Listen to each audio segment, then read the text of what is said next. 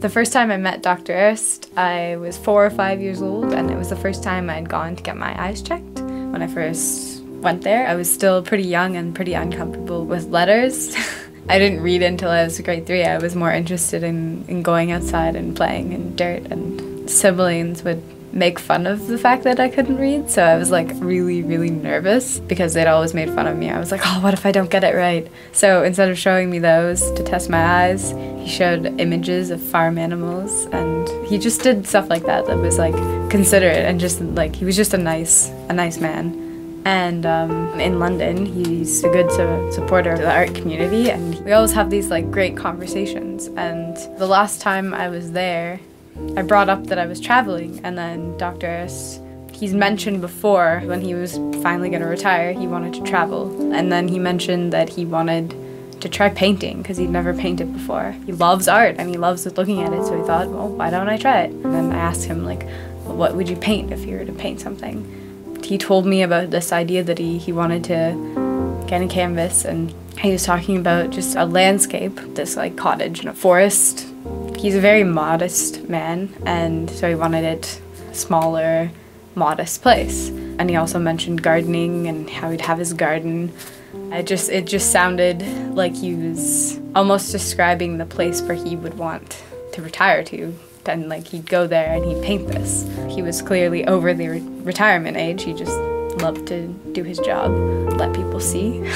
The last time I went back, I was talking with Henry, and I heard that he had passed away, and he said, like, yeah, whenever you're doing your art, just like think of John. And then I told him about how he wanted to make the painting, and then I said, yeah, I think that I'll paint it kind of for him, but like with his hand, so to speak, just kind of to paint the place where he wanted to go. Later, I decided I was gonna kind of put him happily in the cottage. I know that he would have painted it in a way that's more structured, and he would have spent like a long time, like months on it to get it exact and nice, like his lenses. I know my style is very different from what he would have done, but I think that the idea and the feeling is there. I added a few things that I was thinking about when I was like thinking about him and his life. So I decided to add in a couple of animals just as that memory of the first interaction.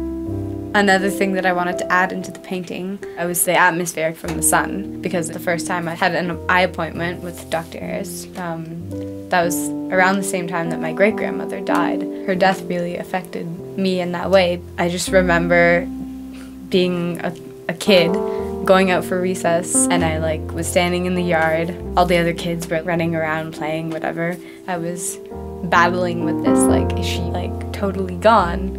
And I just stood there and looked up at the sun and just kind of saw it as like a part of her became the sun, because the sun keeps going, and a bit of her must have kept going as well. I think the same with Dr. Ayerst. Like he isn't completely gone. There's still some energy there, and that's why I like to portray light from the sun. It's shining on him and his garden, and the place where I think that he would be happy to see himself in this painting that he imagined.